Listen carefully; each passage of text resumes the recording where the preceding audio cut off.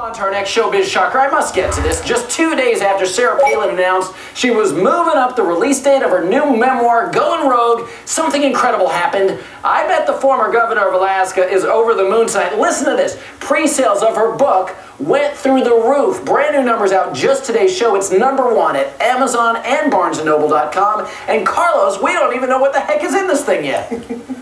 Wait, AJ, you said it's #1 at Amazon?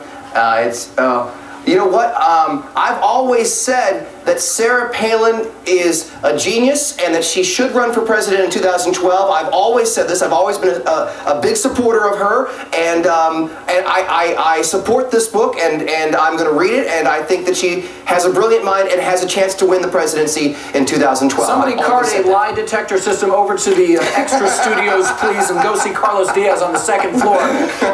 Now, I have to ask him, based on these numbers, it's amazing. The book's not even out yet. Should we brace ourselves for the next great literary work of 2009?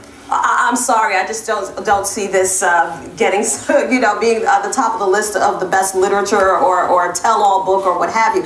But it is testament to the fact that she has a huge following. Yeah. There are a lot of people out there who support her, such as our friendly guest here today. Yeah. And also there are a lot of women who love her and want to emulate her, and she's got that whole mommy thing going. Can't deny that. Gotta end it there. Carlos, go get online for the book. Midwin Charles, I thank you as well.